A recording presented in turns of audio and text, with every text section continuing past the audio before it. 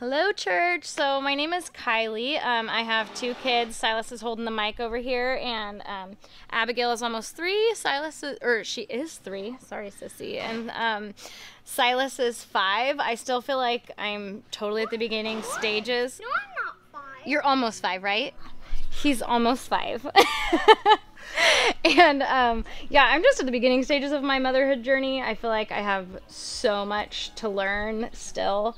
I think like a lot of moms, the biggest thing with becoming a mother is just realizing how sinful we are and how selfish we are and how much we need God. So I feel like that's really what he's been showing me, is how much I need him.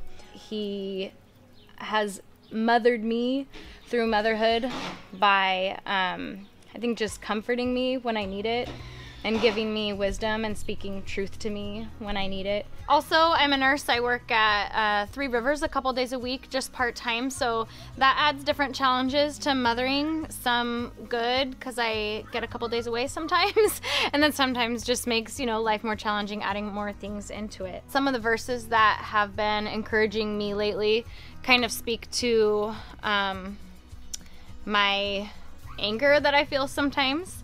So I'll just share some of those with you. I'm really bad at memorizing scripture. Hopefully in 20 years you guys will interview me and I'll say that I'm really great at memorizing scripture.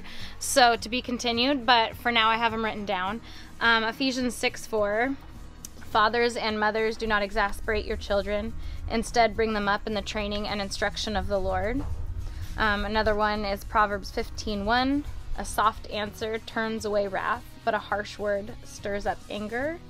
And then James 1:19, everyone should be quick to listen, slow to speak, and slow to become angry, because human anger does not produce the righteousness that God desires. Half the time when I try to quote that verse, I say everyone should be quick to speak, so that pretty much tells you my challenge.